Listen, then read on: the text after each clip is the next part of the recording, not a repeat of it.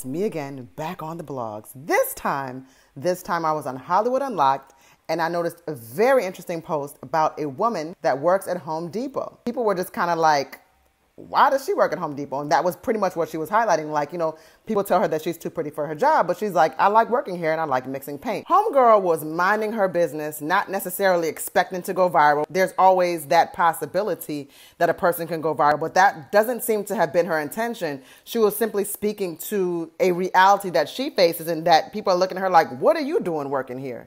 Naturally, this story gains a lot of attention, which includes a DM from Shaq. But she posted this DM from Shaq, and it was just she didn't even do it in the spirit of anything mean. She also includes the overlay, when Shaq texts, you know you doing something right, okay? I can't speak to Shaq's intentions. All I know is that from the dialogue, it is just surface-wise, he ain't say nothing wrong, he ain't say nothing crazy, and she did not respond crazy. If you have an idea or a read on who you think Shaq is, this is very on brand with Shaq. He says, don't let them people bother you. She said, thank you, Shaq. And he said, don't read the comment stuff, like that will drive you crazy. And that was it. And to be fair, y'all, and all y'all was saying like, oh, she was clout chasing.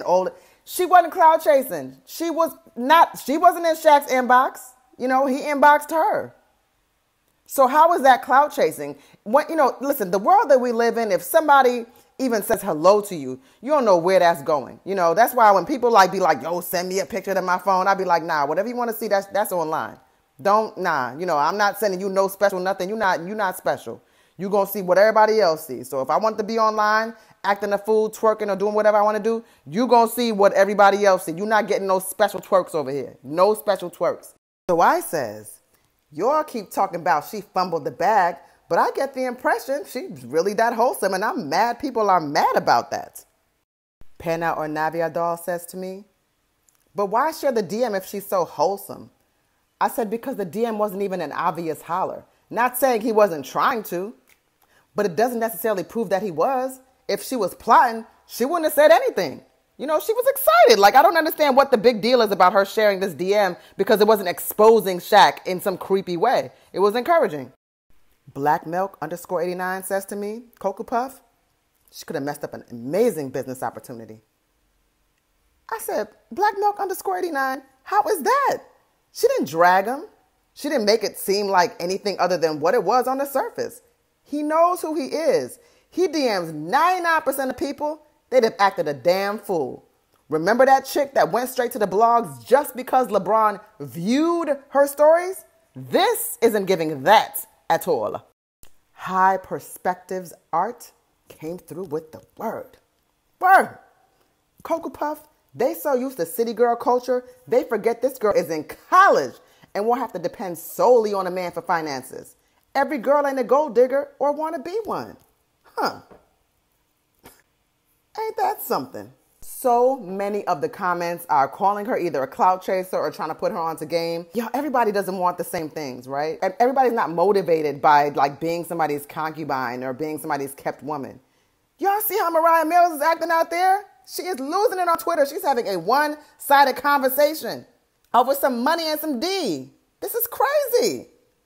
Chill. This conversation has gotten so out of control. And even on the extreme conservative side of things, like, oh, finally a woman is, she respect herself and she just want to mix paint and y'all ain't out here with. Again, I'm not here to judge what people decide to do for a living or what they feel like they're comfortable with in their life. That's not for me to judge. And that's not for me to take a moral sort of seat on as far as what y'all need to be doing. That it's your life. It's not mine. I feel very uncomfortable with people trying to steer others in directions that they would go if they were that person. It's projection and it's not cool. Telling people like, oh, girl, if it was me, I'd have had my legs up and I'd have, sent Shaq my coordinates. And girl, you should have kept the DM to yourself. The DM was innocent. So y'all think that, oh, she fumbled the bag. So if she fumbled the bag because of that, there'll be other bags. The girl's very marketable. She's a very beautiful girl, okay? So if she fumbled Shaq's bag, which is not like that, because Shaq has responded on other blogs, and he's totally cool with the interaction. He knows who he is. He knows who he is. Anyway, I want to know what you all think about this.